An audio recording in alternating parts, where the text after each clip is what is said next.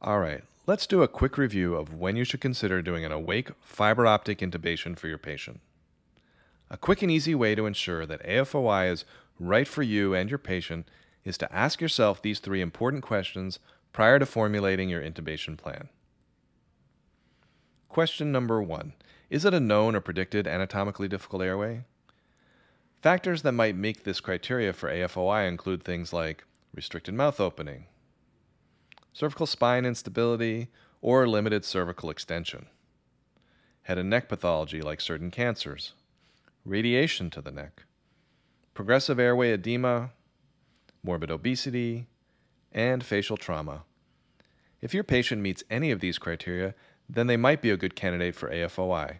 But hold on, in an emergency airway situation, we need to consider a few other factors before we go ahead and proceed.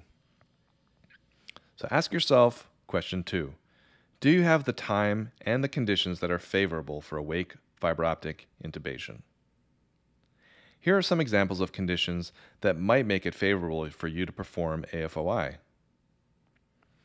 Is it a non-crash or non-emergent airway that gives you a little bit more time? Will it delay other required emergent interventions?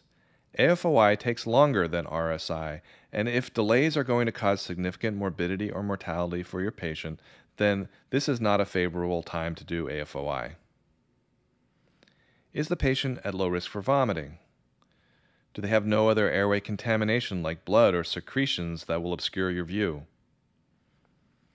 Do you have a cooperative patient? Are the AFOI tools you need readily available? And finally, are nasal or tracheal intubation a feasible option for you in this moment? If not, then maybe you should consider moving directly to FONA. Finally, question number 3.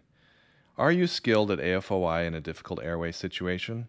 Because you yourself need to be comfortable with AFOI in what will likely be a difficult airway scenario. If you're not, then you should not include it in your airway plan.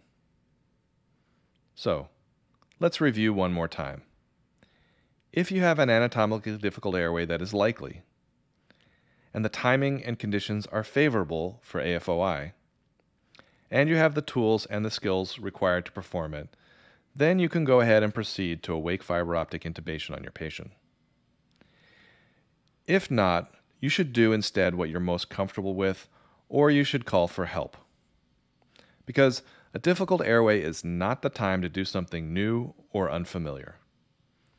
All right, that is a simple way to determine if your patient might be a candidate for awake fiber optic intubation in an emergency setting. If you like this, go ahead and learn more in our masterclass online at theprotectedairway.com with the link here. And don't forget to like and subscribe this channel if you found this helpful for more great airway education online.